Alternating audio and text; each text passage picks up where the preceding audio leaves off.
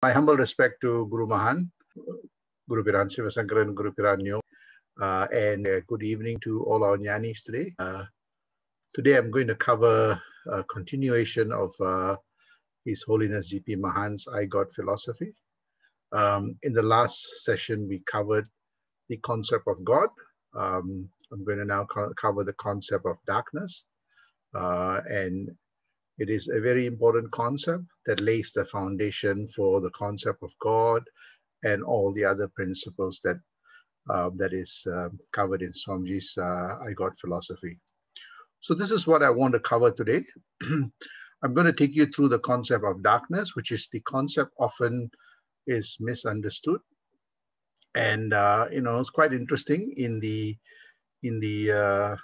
some scriptures, they call it kala. Kala is, time, and sometimes it's also called space. Time and space are used synonymously. And I'll tell you why that is the case. So I'll cover this notion of darkness.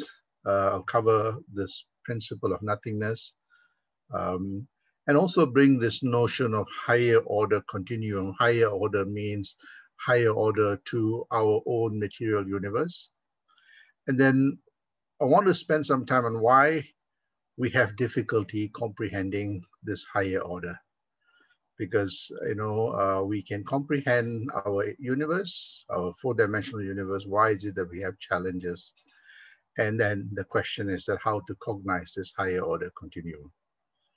So let me start with this concept of darkness, which Swamiji, covers right after the concept of God. So here, concept of darkness, also space, he says, is that the principle of nothing. Interestingly, space and time are used simultaneously, and today we know that space-time continuum is embedded together. If you look at all the, Einstein's theory, he says that space-time continuum are, integrated as one. And Mahan and many great seers have seen this, seen this as one. And here Mahan brings in this notion of this principle of nothingness. And most people misunderstand what this nothingness, they think is emptiness. Not quite. So what this is that, as I mentioned, the space-time are one. It's called the space-time continuum.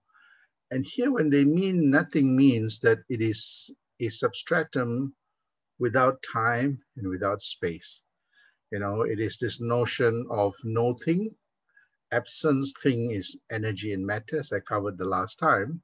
So the nothingness is actually a substratum that predates our universe, which is our universe is created with space and time. It's a substratum that is prior to space and time. So this nothingness, as I said, define that as no thingness or the absence of energy, matter, time, universe. So there was a period that, or I can't even say the period because period refers to time. There is a substratum that is absence of this energy, matter, time. And that gave rise to our universe as we know it. So here Swamiji says very clearly, darkness has no form, it's formless, nor can it be felt by senses. All our senses are material senses. So we're using matter, energy, the senses with the frequency that can capture matter and energy. But this substratum cannot be picked up by matter. It's not, our senses use frequency of energy and matter of this universe, the four-dimensional universe. It is not suited to capture or cognize this substratum, which is neither matter nor energy. So here, it cannot be inferred. So how do we then cognize this? And this is the secret later on, Swamiji reveals. So this darkness is a substratum that is absence of our material universe.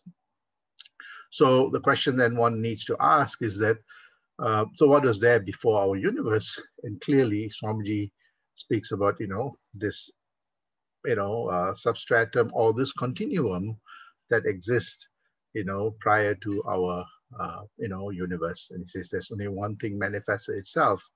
So it can create multiple universes, but it in itself cannot be created. The reason why it cannot be created is time is not present, as how in our universe, time is important to give, birth and death. Time is also very important for space. You see why space-time is together embedded? When we mean space, means we have displacement. Displacement can only take place if you have time. So here we see that neither of them exists. So this darkness is a substratum that cannot be created because time is not there. So here again, Swamiji says that it supports this darkness of this infinite continuum, supports a variety of things, variety of our own universe, energy, matter, and everything. So it gives support to not just our universe, but perhaps maybe other universes too. But what is really interesting is that here he talks about the substratum. It's not two, it's one infinite continuum, right? So it's somewhat like when I ask you how many oceans are there, you may say, well, there's 5 oceans.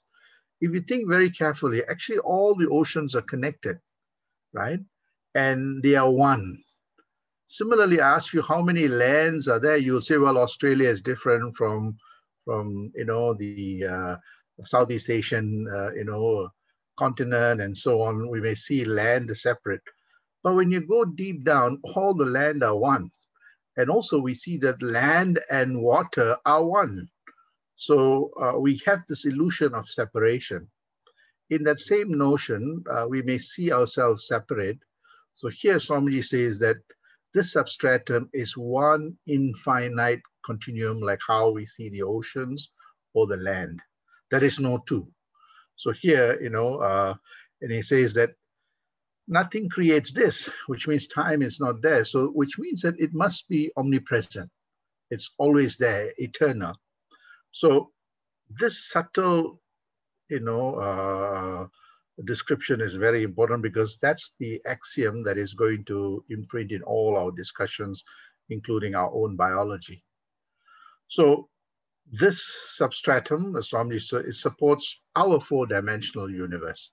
It's a one continuum, one infinite continuum, and within that infinite continuum is our 4-dimensional universe. There in itself, it tells you that that infiniteness is embedded in part and parcel of our universe, a 4-dimensional universe. While we see, we experience the 4-dimensional universe and all the forces and the physics of the 4-dimensional universe, it is also embedded in the DNA of the 4-dimensional universe, this omnipresent infinite continuum. Sometimes we don't feel it, and there's a reason for why that is the case, and we'll see how do we experience that infinite, the one infinite continuum of the substratum. So here again, Swamiji says that this continuum is part and parcel, weaves through everything, and he says nothing exists without it, whether it's seed or life or, nothing is devoid of it. It's omnipresent. So this notion of omnipresent is invoked here.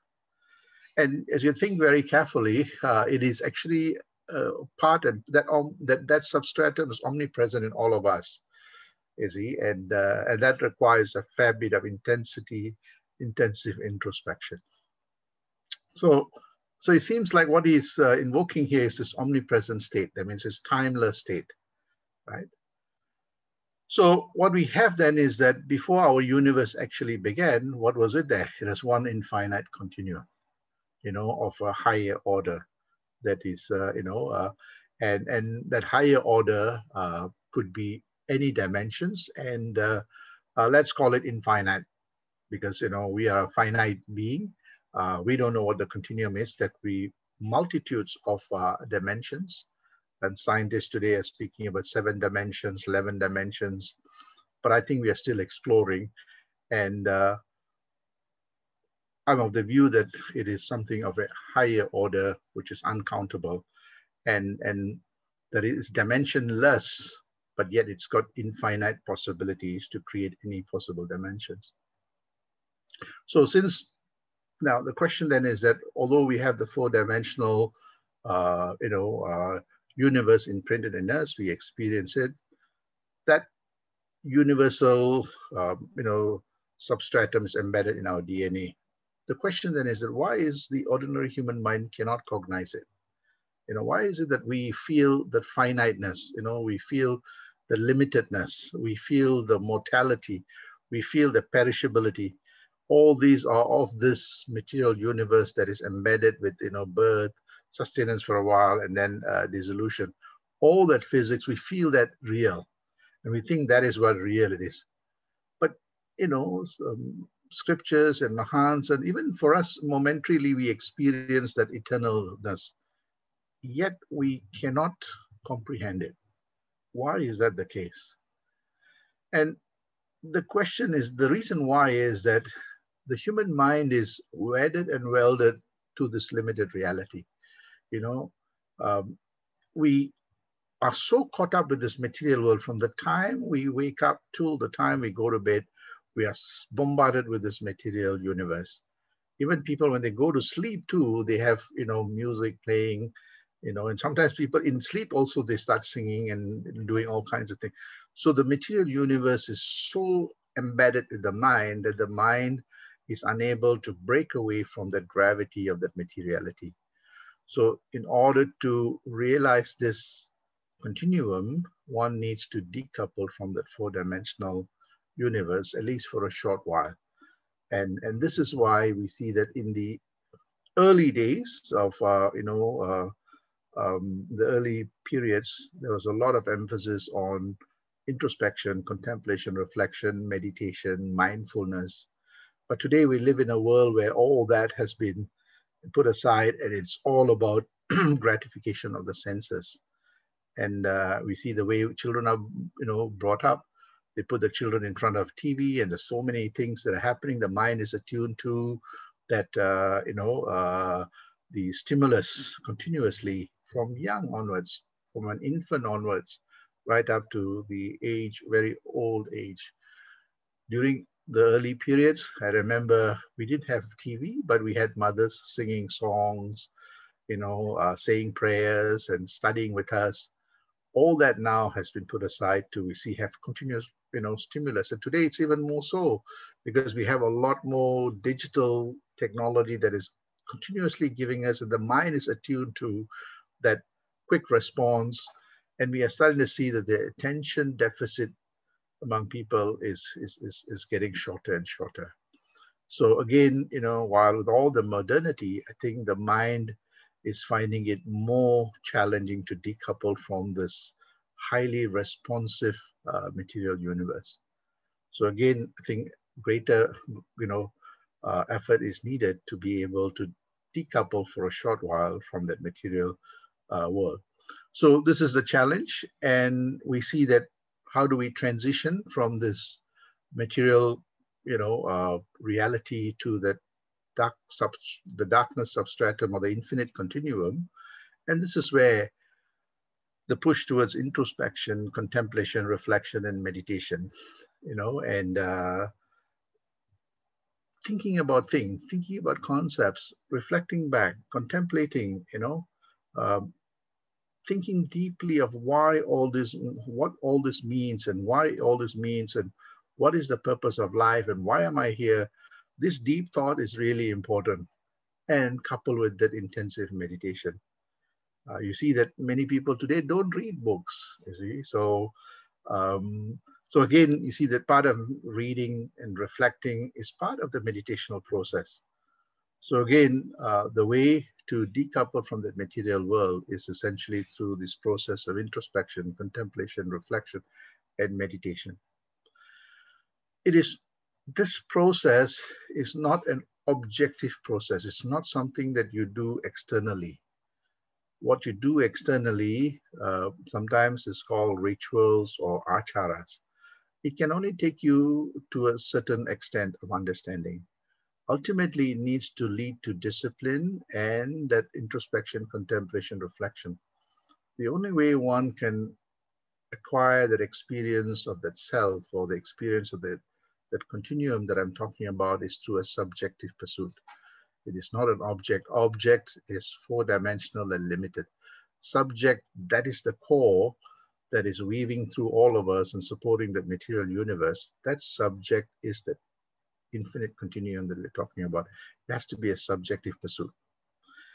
So what we see here is that to realize this, one needs to understand what the reality is and how to understand this reality, this expansion and manifestation, and how to unify back to our true state of existence.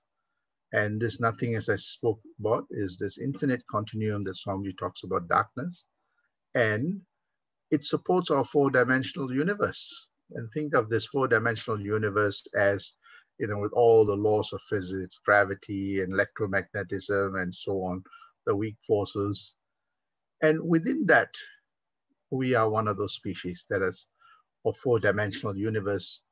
It supports all other species and everything else, including us.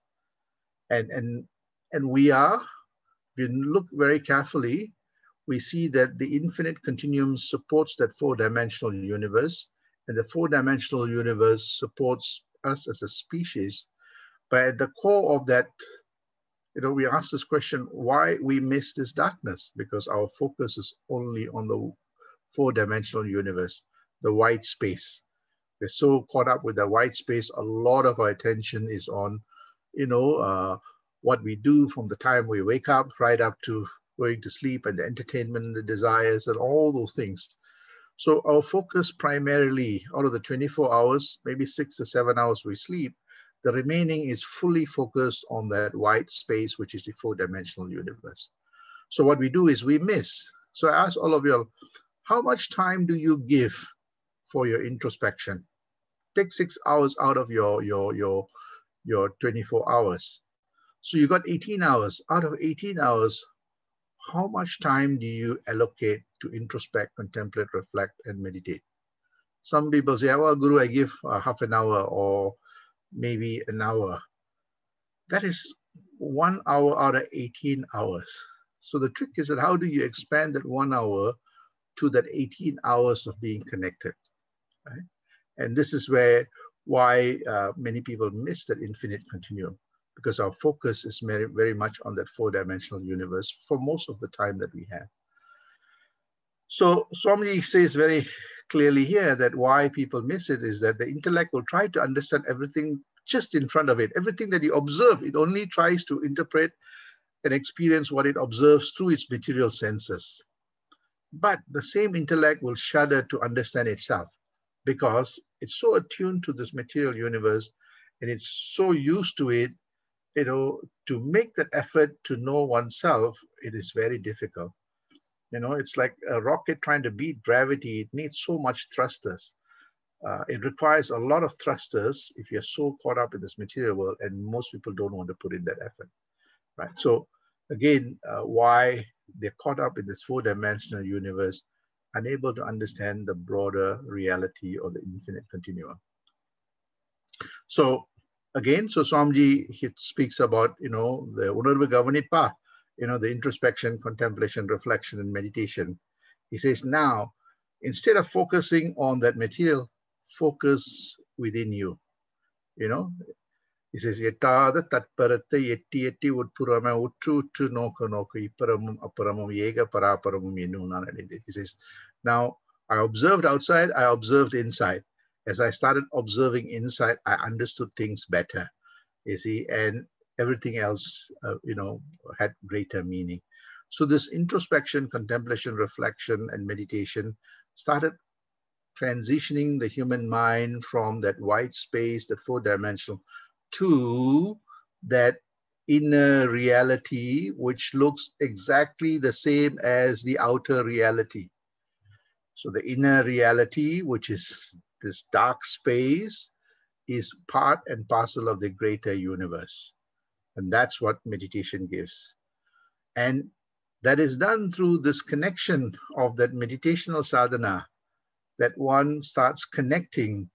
One can say that the Unarva Gavani, which is focusing on that vibration, the inner vibration, this is your Kundalini, that life force, as the mind anchors on that, what you see is that you transition from that white space to the inner reality that makes who you are as a being, that infinite continuum that is imprinted in you. And when you get to that reality, you see that this entire thing now is covered by the whole space there. So we see this continuum. So the connection through this meditational sadhana enables you to go to that highway to infinity, which is beautifully. And this is the part of that Kundalini yoga, or the yogas that Mahan and the great saints teach, is to be in union with that inner self. So when that happens, we see that beautifully Mahan says, he who understands himself by his intellect becomes God himself. What's the God he's talking about? He's talking about this transcendental God, that space that is the substratum, that infinite continuum, that you are part of that reality. So the key takeaway from this is that, as I mentioned in the earlier lecture, somebody spoke about the transcendental God and the time-based God. So what we have is that as long as we are in this circle with the four-dimensional, we are God in different forms in this material reality. But to attain the transcendentality, one needs to be in union with this process of yoga. Yug is critical. And introspection, contemplation, reflection is very important. Not just half an hour, but carrying that, connected state in every facet of our lives. So the key takeaway from this satsang is that this Erul darkness is a higher order state and is the core to our DNA. It is that infinite continuum that supports our universe. Our universe emerged from that Erul state. It is supported. It's powered by this Erul state. We emerge from that universe. Our material biology emerged from that universe. Hence, we are connected to that Erul, or that infinite continuum. But what we have is that the ordinary human mind is so focused on the material reality that it misses that infinite continuum. And this is the part that, I think most people grapple with. So mindfulness or yoga or meditation or Kundalini meditation helps one to connect back to that infinite continuum. So every day, one who allocates time for mindfulness and meditation, slowly, they will start getting glimpses of this infinite continuum, the substratum that Swamiji is talking about, the Erul state that he's talking about. And slowly, it percolates in the half an hour, and an hour, eventually, it becomes part of that connected state.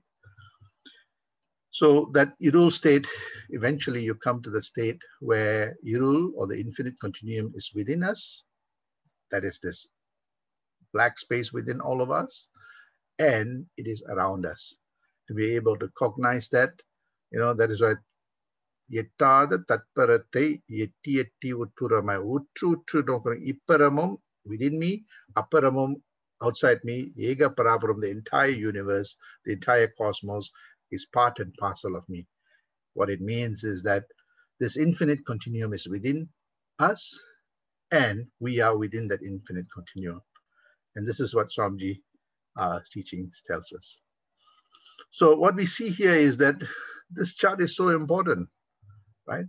It shows us as that reality that is part and parcel of this material universe, and the entire material universe, including us, are part of that grander universe that is out there, which is the infinite continuum. So, and this is what Swamiji finishes off. He says, I emerge as the sole God of the universe, seemingly attached to the material world. So I'm part of that reality, but remaining always in a state of detachment from that worldly life. So if you see this reality, I'm connected to that transcendental state of existence, which is that Erul state. Thank you very much. Santosha.